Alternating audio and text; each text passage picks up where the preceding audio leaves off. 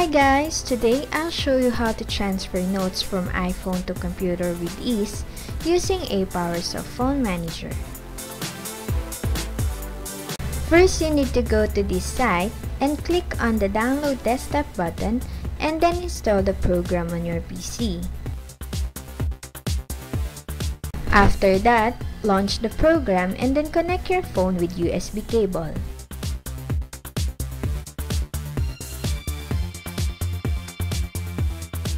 Once connected, simply go to the Notes tab and then check the file you want to transfer.